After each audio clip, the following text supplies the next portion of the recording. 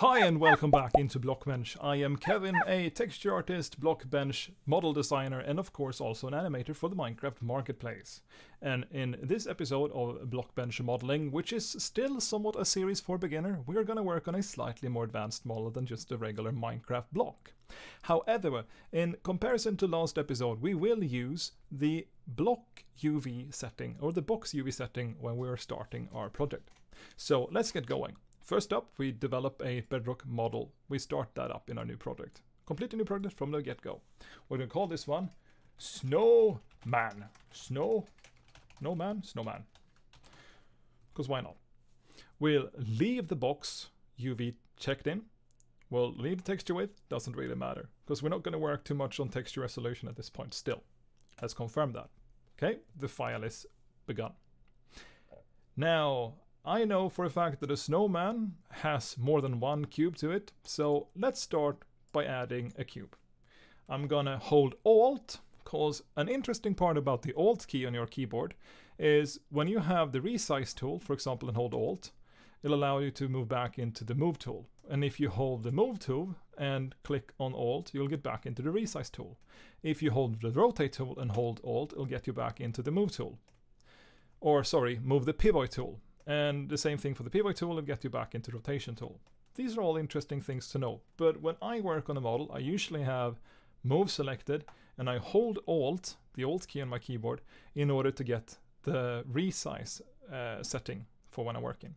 So I'm going to pull this out to somewhere where I think the base of this snowman makes good sense. This snowman is going to be 3 cubes in size. So let's see, this one is 14 by 14. I can look over here to see that it's 14 by 14. Okay, let's get going. Now, there are 2 ways I can go about this. I can either now create a new cube by clicking Add Cube, or I can hold Control and click D, which will duplicate this cube, or right-click this cube with my mouse and click on Duplicate.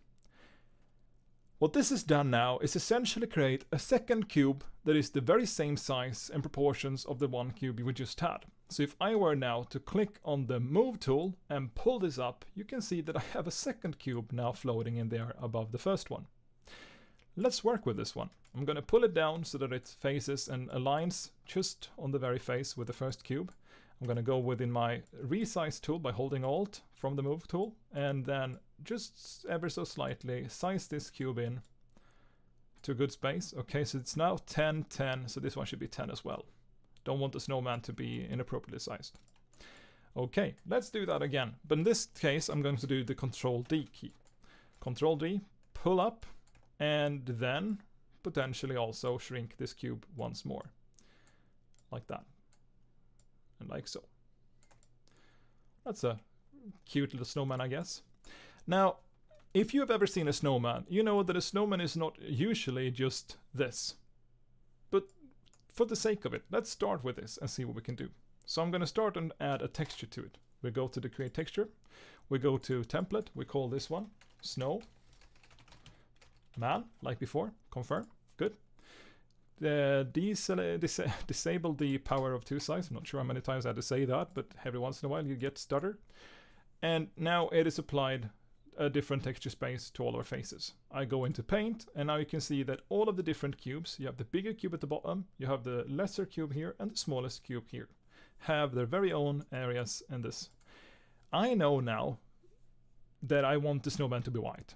So I'm going to select a very white color, not necessarily completely super white, and I am going to paint bucket on all of these spaces by clicking on one surface, holding down left key, and then just dragging my paint bucket around.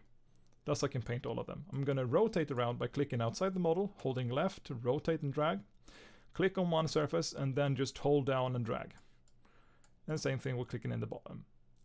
If you look on the texture to our left here, there are 2 squares that apparently hasn't received the white color. Can you guess which squares these are?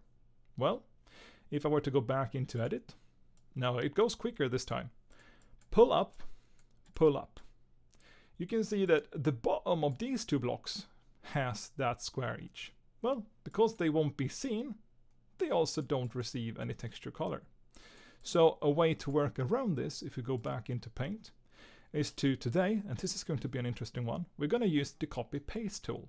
This allows us to remove faces if we want them from a texture space. So I'm going to click the copy paste tool. Now in this window right here, we can, if we hold Control, scroll. Yeah, you heard me. You can scroll and zoom in and zoom out. Test that. Hold Control, scroll wheel, zoom in, zoom out. You'll zoom wherever your cursor is currently located. So if I locate my cursor here, I'll zoom in there. If I locate my cursor here, I'll zoom in there. If I locate my cursor up here, I'll zoom in there. Move out and zoom like that.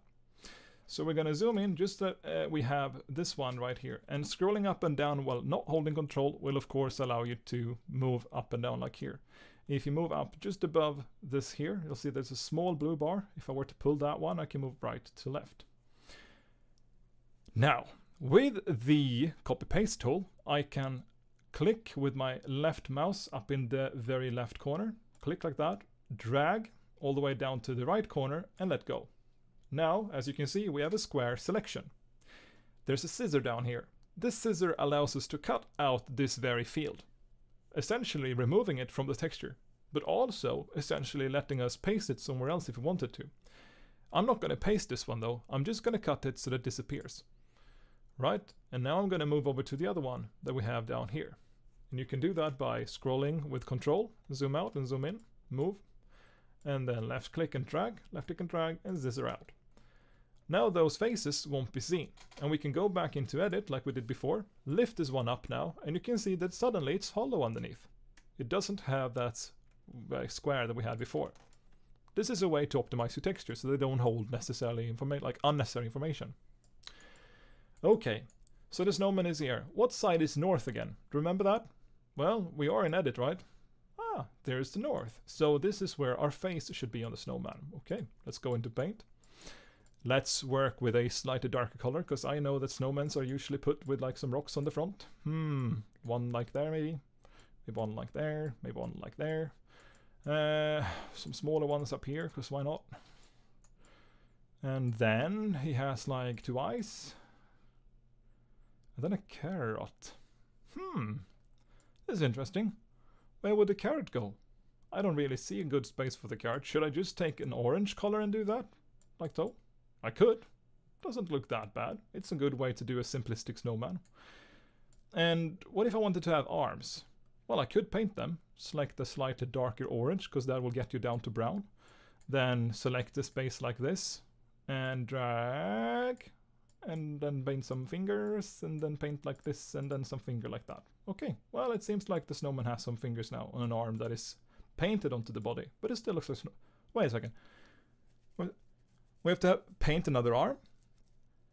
Now I'll teach you another interesting tool that you can work with when you're painting within Blockbench. Let's go Ctrl Z or undo up here, all the way back to where we don't have that arm again. Or if you're used to this area, know that this field will not apply anywhere else. You can also color pick, paint bucket, and then just paint over it, and we'll get rid of it. So let's select another brown again. Now this time I'm going to go to the setting up here called mirror painting. Mirror painting allows me to paint on one side based off of the center of our editing surface, which is based on this coordinate right here. That's the very center of our working space. And have anything that is on this side that has a side here be painted at the same time. As long as this one is ticking it out, ticking it in. So let's see what happens when I tick it in. I paint here. Wait a second. Can you see now that there appears a line here, but also a line over here? Let me do that again. Keep an eye over here. Let drag. Ah, interesting. So this is the mirror painting tool. If I were now to rotate this snowman, there's paint here as well. Interesting. So let's just continue pulling all the arm out, right? Like that. And another finger like that. Like so.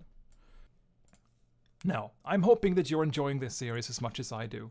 But as much as I'm helping you out here as a beginner, I would also like you to help me out in return. If you can leave a like and a comment on this video telling me about what you would like to see next or know more about within Blockbench, so that I can niche these videos to you, make them more accessible and more valuable for you as the viewer, the better it is for me as well. I'm happy to do that, and it would be so fun. If you have any other suggestions or requests, tell me either here on YouTube in the comment fields or on my Reddit page at Arts by Kev. And if you're a subscriber of this channel, I can't thank you enough. It makes me so happy to see that people are interested and want to learn more about the modeling and stuff that goes into Minecraft, because Minecraft has been one of the very core games of my entire youth and upbringing. It's one of the things that I play the most, having ran a network and stuff with friends. I really love this game, and I would like to see more people have fun and explore and express themselves within it as well. That is not just tied to the marketplace, that is also tied into just working and developing your own experience, having fun with it, seeing what you can do. It's like trying to break the limits and push the potentials. In the next episode, we're gonna hyper upgrade the snowman and make him really, really dope. But I'll see you there.